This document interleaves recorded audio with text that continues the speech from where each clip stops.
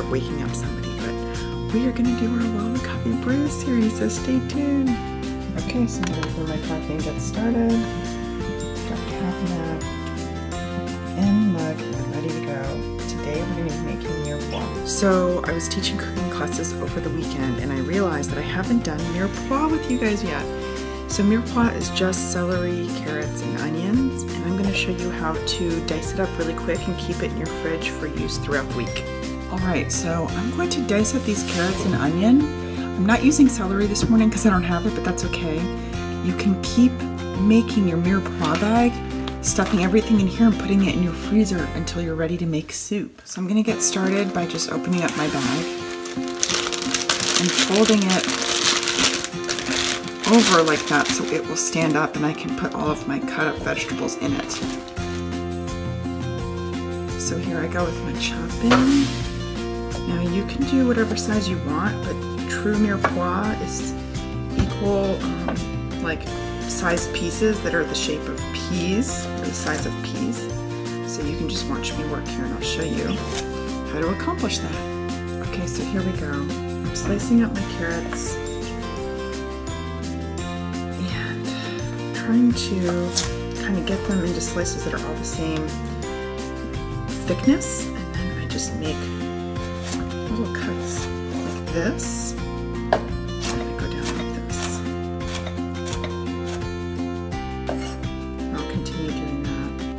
I'm sort of slicing, as you can see, down the middle, which can be tricky. Be careful.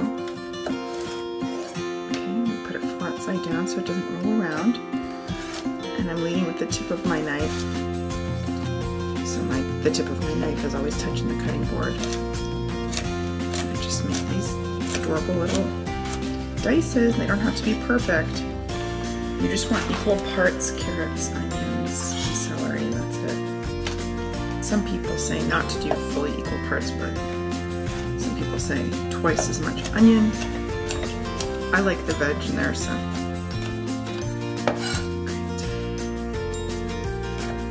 Right. Finish this guy.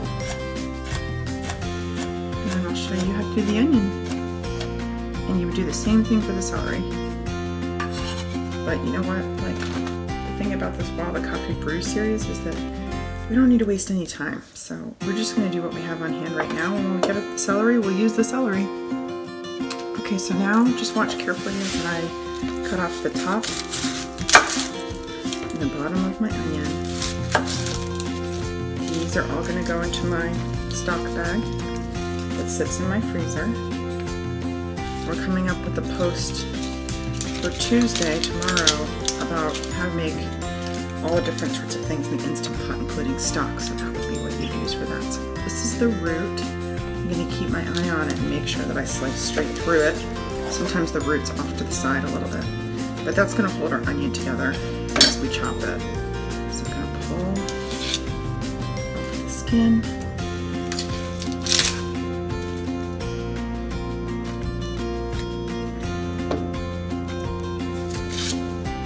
Everybody had a good weekend. I had a very busy weekend. I taught 3 cooking classes.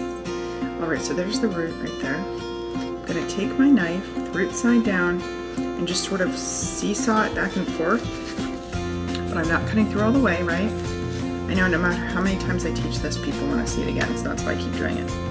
So, again, down, but not all the way through, because this is going to hold this onion together if we don't slice all the way through. So if you've ever struggled with onions that are just like flying all over your cutting board, ooh, this one's pungent, then that would be why. So then I take the tip of the knife and I'm going to meet that same spot that I went down to before. If you're wondering why I'm whispering, it's because I have 4 children asleep still. Alright, and this is going to go that way with the knife. This way we get these gorgeous little diced onions that are the perfect size. So we're going to throw everything in our bag. We can slice this guy up.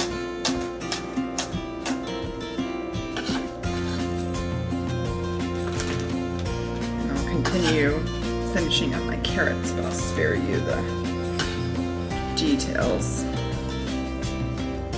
goodness, this one is so strong, you guys. So if you ever come across an onion that's burning your eyes, take it and rinse it off.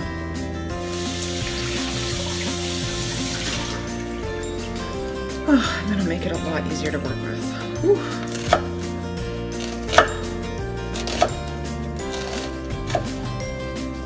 And I was telling my cooking class on Saturday morning, which was a knife skills class, that I really like to buy onions, carrots, and celery when they're on mega sale.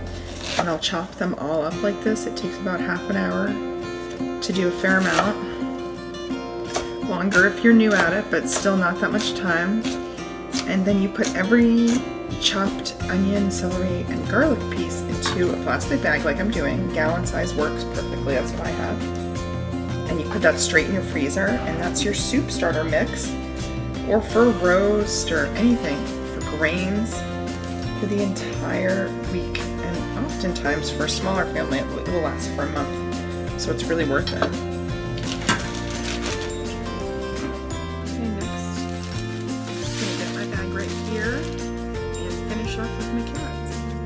Okay guys, so I finished chopping my carrots. I'll do the rest after I finish this video. But this is what my bag looks like, and I'm just going to close up the whole thing. Push out all the air, seal it, and mix it together. And this is a great soup starter. And we'll get those celery in there as soon as I get them from the store later today. Okay everybody, thank you for watching. I hope all of you have a really good week. I'm gonna be drinking my awesome BFF coffee here. I can't